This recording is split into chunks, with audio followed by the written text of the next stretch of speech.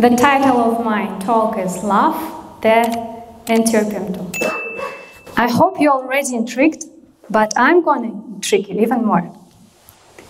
Have you ever wondered what's the history behind the witch's love potions and why they flew on brooms?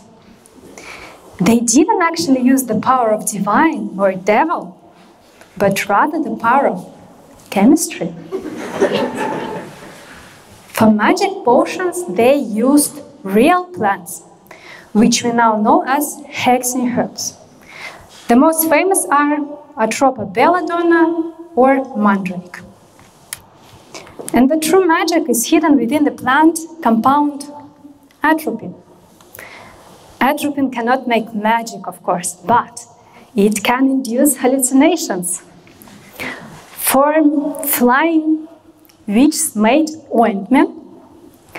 They applied this ointment on a broomstick, got naked, sat on the broom like this, and apparently felt flying. After this, Quidditch began to sparkle with new colors. Atropine in hexing herbs also made them popular for love potions. Back in ancient Greece, legendary bacchanalian orgies supposedly featured wine with these plants, and atropine from these plants enhanced a rousing and intoxicating effect of wine, and that wine was kinda love potion. The question is, how does atropine work? Why does atropine induce hallucinations? For that, we start from the very beginning. Whenever you eat, you receive tons of macro elements such as potassium, sodium, calcium. They travel through the digestive system, bloodstream, and reach the cells. However, what is really important for your cells is the balance of that ions. It should be a lot of potassium, for example, and less sodium and calcium. Atropine breaks this balance and induces hallucinations. Cigarettes also breaks this balance and can induce pleasing effects. Additionally, those cute little fugu fish use ion imbalance to actually kill people. Why do I tell you all that, you ask me? Cells need to guard their borders. They should closely monitor which ions goes in. For that, they have special guardians, ion channels. Ion channels are special proteins that let only specific ions to pass through. Ions charged, and the flow of charged particles actually electrical current. One system in your body that especially needs electrical current is neurons. Neurons use electricity to transduct the signal. That means that ion channels are especially important in the brain, and ion imbalance can easily make you feel flying or full of love. And one of that brave guardian is actually my protein. Science, like Amazon, loves beautiful poetic names. So, my protein is non-selective, calcium permeable, cation channel, transient potential status family member 2, or TRPM2. I guess I would better call it my protein. So, my protein basically a channel and acts like a door or hatch. It might be closed and not let anything in, or it might be open and let calcium in. It's a tetrameric protein which consists of 1, 2, 3, 4 subunits. And it's a membrane protein. It has two important domains: N-terminal MHR12 domain and C-terminal Nuclein H domain.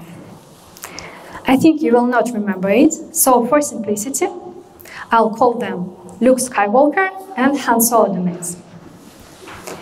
They love the same molecule. ADPR.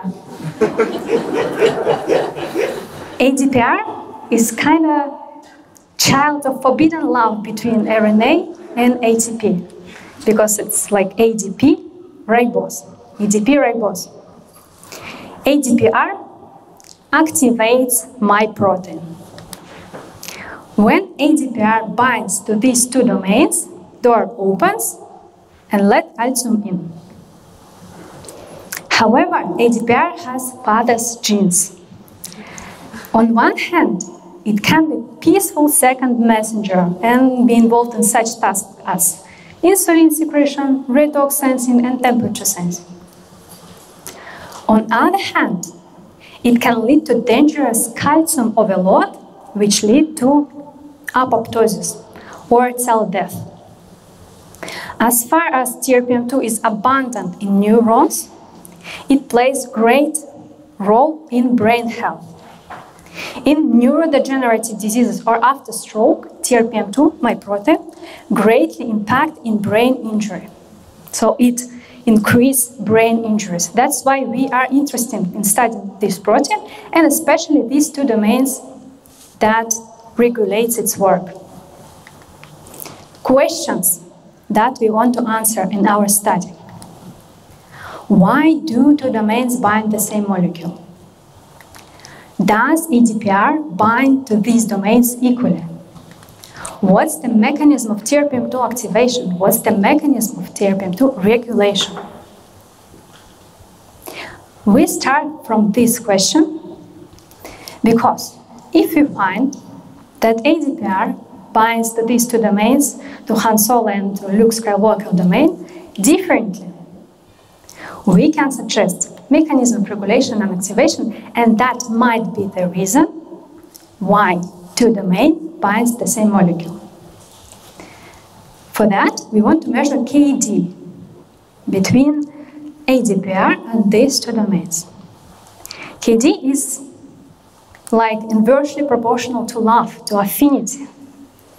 And we want to measure which domain ADPR prefers. It's like watching drama with love triangle, because ADPR loves both, but clearly has a favorite. We still need to prove this, but we already discovered irrefutable evidence that my protein, TRPM2, is prone to such love dramas. Attention to the screen. No way you can be what you're meant to be. It's easy.